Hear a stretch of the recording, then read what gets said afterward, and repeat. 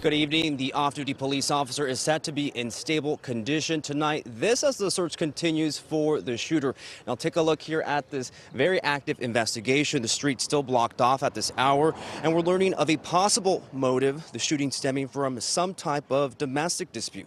Now shots rang out around 10 this morning in the 10,000 block of Osage Avenue near Lennox Boulevard. The off-duty Inglewood police officer was at a multi-unit apartment to retrieve property possibly for a family member when he was shot at least once in the upper torso.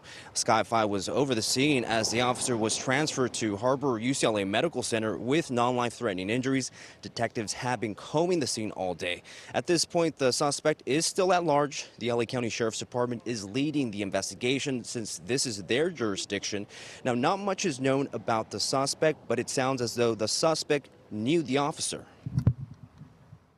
The officer was at the location, possibly either attempting to retrieve property or something to do that we learn now that might have been a domestic violence with a family member.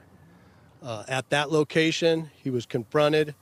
All we have at this time is a male black adult. He was confronted by the suspect. The suspect produced a handgun, fired at the officer.